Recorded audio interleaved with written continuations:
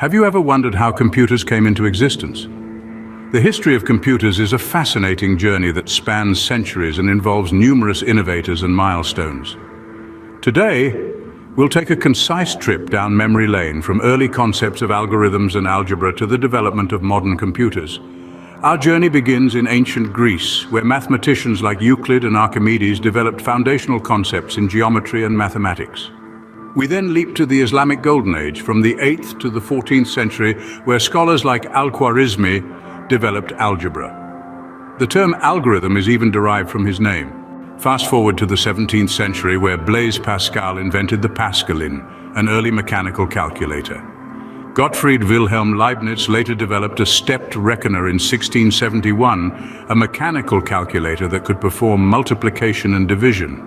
In the 19th century, Charles Babbage conceptualized the analytical engine, a mechanical general-purpose computer.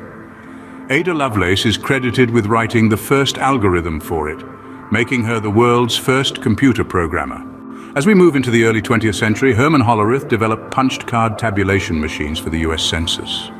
Konrad Zuse created the Z3, the world's first electromechanical programmable computer. In the 1940s, the Electronic Numerical Integrator and Computer, or ENIAC, developed in the United States, became the first general-purpose electronic digital computer. The Universal Automatic Computer, or UNIVAC-1, designed for business and administrative use, became the first commercially produced computer in 1951. The 1950s to the 1970s saw the rise of transistors that replaced vacuum tubes, making computers smaller, faster, and more reliable. The Intel 4004, the first microprocessor, laid the foundation for modern computing. The 1970s and 1980s marked the era of personal computers and the microcomputer revolution. The Apple II was one of the first successful personal computers, and the IBM personal computer standardized hardware and software components. Finally, from the 1990s to the present, we've witnessed the internet age and significant advancements.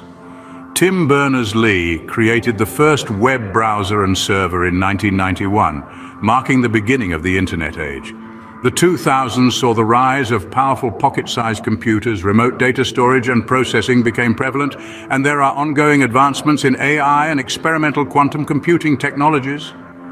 In conclusion, the history of computers is a story of continuous innovation and progress. From ancient mathematical concepts to modern quantum computing, we've covered the most significant milestones in this journey. Each step has brought us closer to the powerful, versatile machines we use today. And who knows what the future holds. One thing is for sure, though, the story of computers is far from over.